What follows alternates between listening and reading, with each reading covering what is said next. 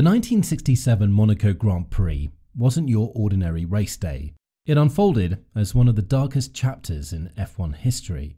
This wasn't just about roaring engines and checkered flags. It was a show that had everyone on the edge of their seats. This race had everything. A chaotic start, a breathtaking crash, a car engulfed in flames, and sadly, the loss of one of the brightest stars in F1. May 7th was the day everyone had been waiting for, the big race in Monaco. But before Monaco, a lot had happened in the 5 months since the season's first race in South Africa. Teams were busy fine-tuning their cars to make them even better for the upcoming races.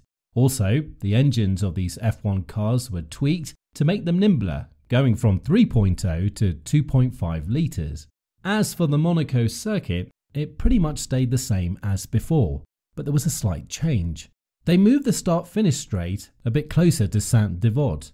The stage was perfectly set for an exciting race. Before coming to Monte Carlo, there were surprising wins by Dan Gurney at the Race of Champions and Mike Parkes at the International Trophy. These unexpected wins added a buzz of excitement heading to Monte Carlo.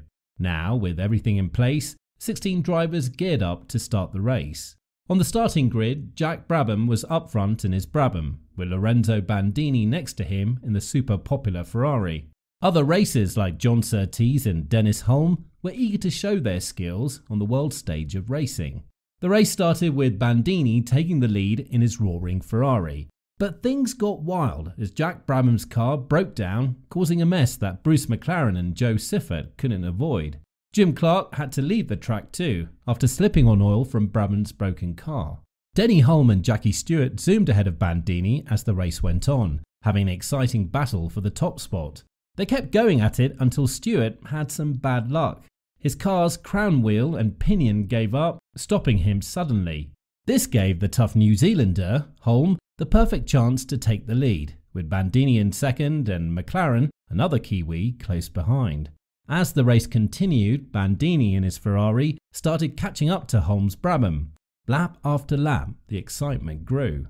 But then on lap 82, everything went terribly wrong.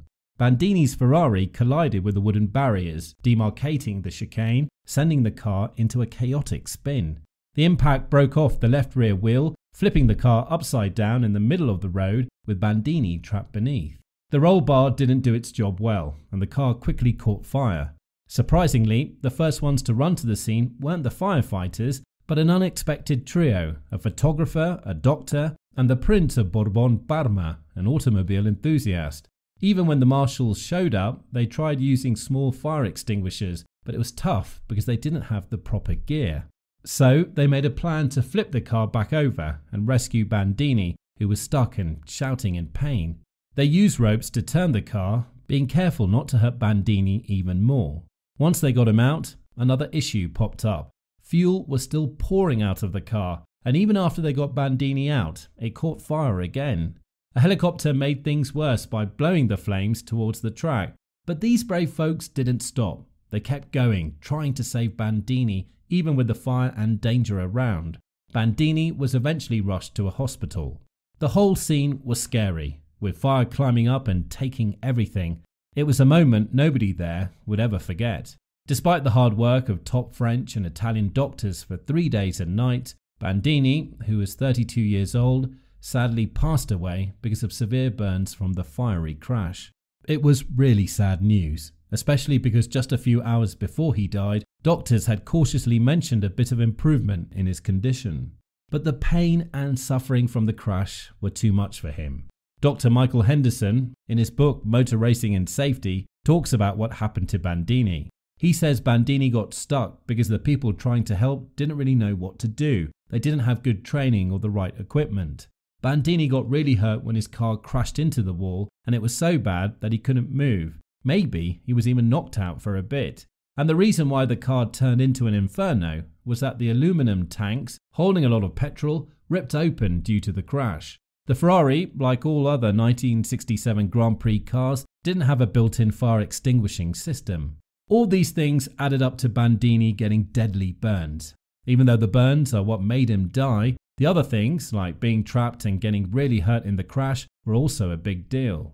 Dr. Henderson thinks that if those things were different, Bandini might have lived.